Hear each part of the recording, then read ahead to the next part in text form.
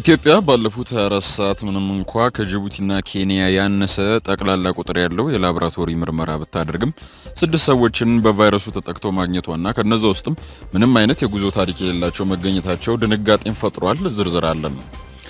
ሀገር ምድሩ በኮሮና ስጋት ተጨናንቆ ትኩረቶች ሁሉ ወደ ቫይረሱ የተሳቡ ቢመስልም ከቅርብ ጊዜ ወዲህ በሰዎች ግጭት ደም የለመደው የመተከል መሬት ዛሬም የሰው ሕይወት የቀጠፈ ግጭትና ጥቃት ማስተናገዱ ታውቋል። ጠብቁን። ኦነግ ኦፌኮና ኢዜማ የምርጫው መራዘምን ተከትሎ ያልተጠበቀ አስተያየት ሲሰነዝሩ ተሰምቷል።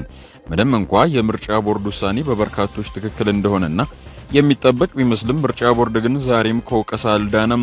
አዲስ አበባ ለኮሮና በሚል የተደረገው ድንቅ የተባለ ልገሳና በመላው ዓለም ወረርሽኙን አስመልክቶ ከምንሰጣችሁ ትኩስ መረጃዎች ጋር አብራችሁ እንድትቆዩ እንጋብዛለን። ውድ ታዳሚያን ወደ ዝርዝሩ እናልፋለን። ይህ EthioTimes ነው። ስለምትከታተሉን ከልብ ነው ምናመሰግናው።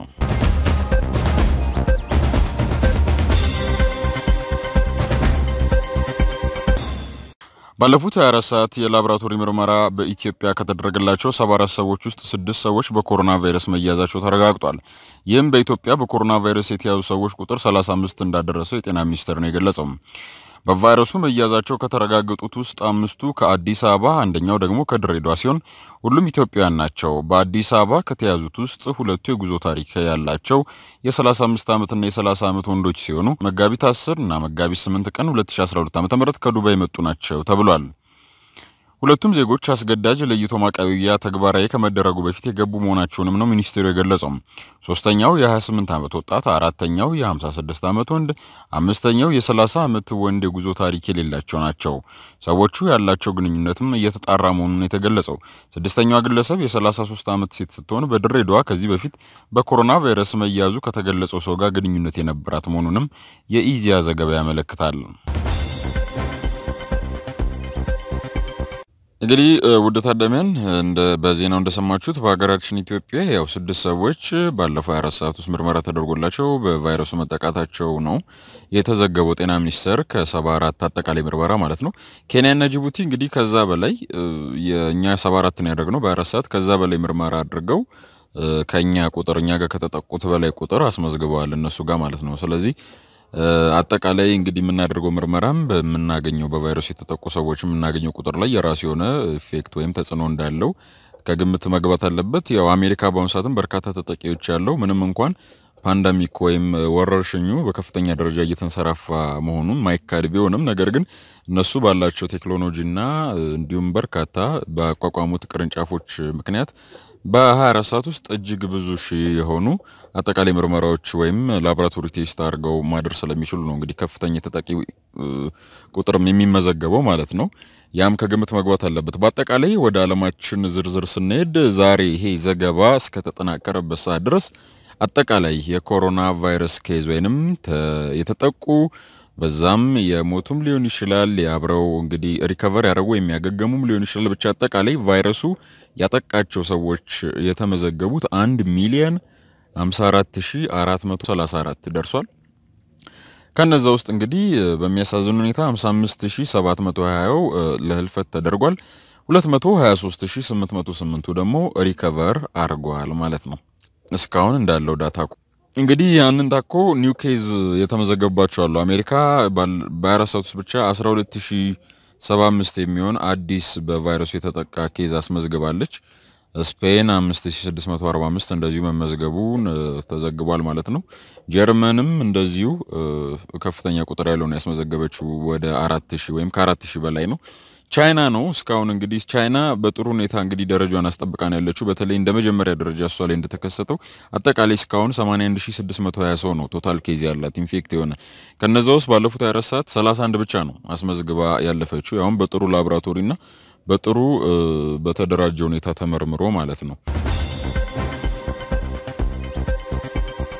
በመተከል ዞን ግልገል በለስ ከተማ በተከሰተ ግጭት የሰው ሕይወት መጥፋቱን የከተማው ነዋሪዎች ተናገሩ። የግጭቱ መንስኤ ትናንት አንድ ግለሰብ ባልታወቁ ሰዎች መገደሉን ተከትሎ በግልገል በለስ ከተማ ከሌላ አካባቢ መጡ በተባሉ ወጣቶች መቀስቀሱን ነዋሪዎች ገልጸዋል። አንድ የከተማው ነዋሪ ዛሬ ህይወት ማለፉንም ጠቁሟል። ከ3 እስከ 4 ሰዓት ከፍተኛ የተኩስ ድምጽ እንደነበረም ነዋሪዎቹ አመልክተዋል። አንድ ስማቸው እንዳይጠቀስ የፈለጉ የግልገል በለስ ከተማ 02 ቀበሌ ነዋሪ ቀስት የያዙ ወጣቶች ወደ ከተማው በመግባት በሰዎች ላይ ጉዳት ማድረሳቸውን ተናግረዋል። ሌላው የከተማይቱ ነዋሪ እንደሚሉትም ትናንት በግልገል በለስ አካባቢ 30 የሚደርሱ ከብቶች ተሰርቀው የነበረ ሲሆን ከብቶቹን ለመመለስም ነዋሪዎች ከመከላከያ ሰራዊት ጋር በመሆን 14 የሚሆኑትን መመለስ መቻሉን ገልጸዋል። ዛሬ ጠዋት ደግሞ የግልገል በለስ ከተማ ነዋሪ የሆኑት አቶ ሸሞ የተባሉ ግለሰብ መገደላቸውን ጠቁሟል። የክልሉ ልዩ ኃይልና መከላከያ ሲተኩስ መመልከታቸውን ገልጿል። የመተከል ዞን ፖሊስ መምሪያ ኃላፊ ኢንስፔክተር ጌታቸው እጅረኛም በበኩላቸው በከተማዋ ዛሬ ጠዋት በተፈጠረው ግጭት አለመረጋጋት እንደነበር ተናግረዋል። የሰው ሕይወት ማለፉንም ያረጋግጡ ሲሆን ዛሬ በነበረው ግጭት አንድ ልዩ ኃይልና ፖሊስ ላይም ጉዳት መድረሱን የጠቆሙት የከተማው ፖሊስ ጣቢያ ጭምር በድንጋይ መደብደቡንና አንድ የፖሊስ መኪናም በወጣቶች በተወረወሩ ድንጋይ መሰባበሩን አክለዋል። የመተከል ዞን ግልገል በለስ ከተማን ጨምሮ በስሩ በሚገኙ ወረዳዎች በተለያዩ ጊዜያት በሚቀሰቀሱ ግጭቶች በርካታ የሰው ሕይወት ማለፉ ከዚህ ቀደም በተደጋጋሚ መዘገቡ የሚታወስ ነው። በዚሁ አካባቢ ጊዜያዊ ኮማንድ ፖስት ስራ ከጀመረበት ሐምሌ 2011 ዓ.ም ወዲህ ከ5 ጊዜ በላይ በተቀሰቀሱ ግጭቶች ከ20 በላይ ሰዎች ሕይወትን ተቀጥፏል ሲል የዘገበው ዲደብሊው ነው። 8 ሚሊዮን ብር የሚገመት የምግብና የንጽህና መጠበቂያ ቁሳቁስ ድጋፍ መደረጉን የአዲስ አበባ ከተማ ከንቲባ ጽሕፈት ቤት አስታውቋል። የኮሮና ቫይረስ ስርጭትን ለመከላከል በተደረገው የድጋፍ ጥሪ መሰረት ዛሬ አልሳም ግሩፕ አምዳውን ጄነራል ትሬዲንግ እና አቶ ጀማል አህመድ ከ8 ሚሊዮን ብር በላይ የሚገመት የምግብና የንጽህና መጠበቂያ ቁሳቁሶችን በጋራ ድጋፍ አድርገዋል ነው የተባለው። ድርጅቶቹ በመስቀል አደባባይ በመገኘት ለአዲስ አበባ ከተማ አስተዳደር ከንቲባ ጽሕፈት ቤት ኃላፊና የድጋፍ አሰባሳቢ ኮሚቴ አባል ወይዘሮ ዓለም ፀሐይ ጳውሎስ አስረክበዋል። 4000 ኩንታል ስንዴና በቆሎ፣ 900 ካርቶን የአትክልት ቅቤና 2000 ካርቶን የገላ ሳሙና እንደሚገኙበት ከአዲስ አበባ ከተማ ከንቲባ ጽሕፈት ቤት የተገኘው መረጃ አመልክቷል። ወደ ታዳሚያን ምርጫ ቦርድ የሄደበት መንገድ ትክክል አይደለም ሲል የኦሮሞ ነጻነት ግንባርና የኦሮሞ ፌዴራሊስት ኮንግረስ ወቀሱም። የኢትዮጵያ ምርጫ ቦርድ ቀጣዩ ምርጫ የመሰረዝ ውሳኔ ላይ ለመድረስ የሄደበት መንገድ ትክክል አይደለም ሲሉ የኦሮሞ ነጻነት ግንባርና የኦሮሞ ፌዴራሊስት ኮንግረስ ነው የገለጹት።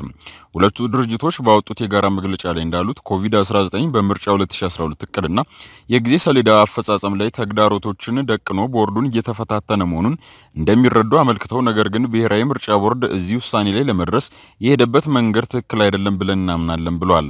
ጨምሮም ቦርዱ ከዚህ መደምደሚያ ላይ ለመድረስ መጋቢት 12 ቀን 2012 ዓ.ም ገዢውን ፓርቲ ጨምሮ የኦሮሞ ነጻነት ግንባርና የኦሮሞ ፌዴራሊስት ኮንግረስ ኦፌኮ የተገኙበት የፖለቲካ ፓርቲዎች ስብሰባ አዘጋጅተው ምክክር ተደርጎ እንደነበር ጠቅሰው በስብሰባው መጨረሻ ላይ ሌላ ዙር ውይይት እንደሚኖር ቢገልጽም የሳይሆን ውሳኔ ላይ መድረሱ አግባብ አይደለም ብለዋል።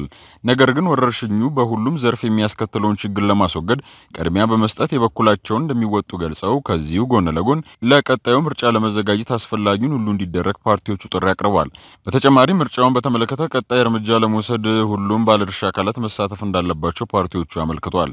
ከዚህ ውጪ ምርጫውን ማራዘምና ቀጣዩ የሀገሪቱን ዕጣ ፈንታ ለመወሰን መሞከር የባሰ ሀገራዊ ቀውስ ሊያስከትል ይችላል በማለት ስጋታቸውን ገልጸዋል ነው የሚለው እንደ ቢቢሲ መግለጫው። በተጨማሪም ሀገሪቱ አሁን ባለችበት ሁኔታ ምርጫው የማራዘም ውሳኔም ሆነ ከመስከረም 2013 በኋላ ሊኖር የሚችልም መንግስት መወሰን አሁን ላለው መንግስት ብቻ የሚተው ጉዳይ አይደለም በማለት ጉዳዩ አጠቃላይ ሀገራዊ ተሳትፎን እንደሚፈልግ ጠቅሷል። ከበሽታው ጋር በተያያዘም ወረርሽኙን ለመክታት ተብለው በመንግስት የሚወጡ ህጎች፣ ደንቦችና ውሳኔዎች እየጠበበ የመጣውን የተፎካካሪ ፓርቲዎች እንቅስቃሴ የባሰ ለማጥበብ መንግስት እንዳይጠቀምበት ቁጥጥር ማድረግና አላስፈላጊ የሆኑ ህጎችን ከማውጣት እንዲቆጠብ ጠይቋል። ከዚሁ ጋር ተያይዞ ወረርሽኙን የሚመለከቱ መመሪያዎችና መልእክቶችን በዋናነት ለህዝብ ጤና ጥበቃ ተቋማትና ባለሙያዎች እንዲተው አሳስበዋል። በማጠቃለያ ላይም ምርጫውን ለማራዘም ሆነ በቀጣይ እርምጃ ላይ መንግስት፣ የፖለቲካ ፓርቲዎች፣ የሲቪክ ማህበራትና ሌሎች ባለድርሻ አካላት ተገናኝተው ተከታታይ ውይይትና ምክክር በማድረግ ሁሉን አማራጭ ሀሳቦች ማቅረብ እንዲቻል መንግስት ውሳኔዎችን እንዲያመቻች ፓርቲዎቹ ጠይቀዋል።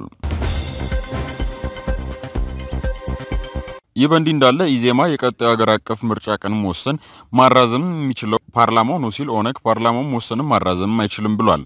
የኢትዮጵያ ብሔራዊ ምርጫ ቦርድ በኮሮና ወረርሽኝ ምክንያት የምርጫ ሰሌዳውን እንደሰረዘ መግለጹ ይታወሳል። አሁን ያለንበት የሀገራችን ተጨባጭ ሁኔታ ምርጫ እንድናደርግ ስለማይፈቅድ ራዝም ከሚሉ ፓርቲዎች መካከል የነበረው የኢትዮጵያ ዜጎች ለማህበራዊ ፍትህ ጊዜ ምርጫ ቦርድ ራሱ አውጥቶት የነበረውን የጊዜ ሰሌዳ ነው መሰረዙን የገለጸው እንጂ ምርጫው መተላለፉና መቼ እንደሚደረግ የመወሰን ስልጣን ያለው የህዝብ ተወካዮች ምክር ቤት ነው ብሏል። ምርጫው በተያዘለት የጊዜ ሰሌዳ ነው መካሄድ ያለበት ከሚሉ ፓርቲዎች መካከል የነበረው የኦሮሞ ነጻነት ግንባር ኦነግ በበኩሉ የተወካዮች ምክር ቤት ብቻውን የምርጫ ቀን ማራዘም መወሰን አይችልም ብሏል። የኢዜማ ህዝብ ግንኙነት ኃላፊ አቶ ናትናኤል ፈለቀ ለኢትዮኤፍኤም እንዳነገሩት ከሆነ ቦርዱ ምርጫ የማራዘም የምርጫ ቀን የመወሰንም ስልጣን የለውም። የምርጫ ቦርድም ይህን እንዲወስንበት ለህዝብ ተወካዮች ምክር ቤት ነው የላከው ብሏል። አቶ ናትናኤል ምርጫው አይደረግም ወይም ምርጫው በዚህ ጊዜ ነው የሚደረገው የሚለውን የምንሰማው ገና ከህዝብ ተወካዮች ምክር ቤት ነው ብለዋል። ምርጫውን የተመለከተ ማንኛውም ውሳኔ ግን መወሰን ያለበት የተለያዩ ፖለቲካ ፓርቲዎችና የባለድርሻ አካላትን አመለካከት ከግምት ባስገባ መልኩ መሆን ያለበት ሲሉ አስተያየታቸውን አስቀምጠዋል። የኦነግ የህዝብ ግንኙነት ኃላፊ ኦቦ ቀጀላ መርዳሳ ለጣቢያው እንደተናገሩት ከሆነ ምርጫ ቦርድ ብቻውን የምርጫ ጊዜ ማራዘም አይችልም፣ የተወካዮች ምክር ቤት ብቻውን የምርጫ ቀን ማራዘም መወሰንም አይችልም ሲሉ ተናግረዋል። ኦቦ ቀጀላ የተወካዮች ምክር ቤት የስልጣን ዘመን ማለቂያ ላይ እንዲያለ ነገር ሲያጋጥም ምን መደረግ እንዳለበት ህገ መንግስቱ ላይም የተቀመጠ ነገር ስለሌለ የሚመለከታቸው ባለድርሻ አካላት ሁሉ ሊወያዩበትና ሊመክሩበት ይገባል ነው ያሉት። ከእጩዎቹና ከመራጮች ምዝገባ አንስቶ አጠቃላይ ቅድመ ምርጫ ዝግጅቱ በተያዘለት የጊዜ ሰሌዳ ካልተከናወነ ደግሞ የምርጫውን ቀን መግፋታቸው አይቀርም በሚል ጉዳዩን እንዲያዩት ለተወካዮች ምክር ቤት ላኩት እንጂ ምክር ቤቱ የስልጣን ዘመኑ ባለቀበት ወቅት የምርጫ ቀን መወሰን አይችልም ብለዋል ኦቦ ቀጀላ። ወረርሽኙ የዓለምን ስራ እንደማቆሙ እኛም በቤታችን ሆነን ነው እየሰራን ያለነው ያሉት ፓርቲዎቹ ወረርሽኙ በዓለምና በሀገር የመጣ እንደመሆኑ ከመንግስት ጋር በመሆን እሱን ተረባርበን መክታት አለብን ብለዋል።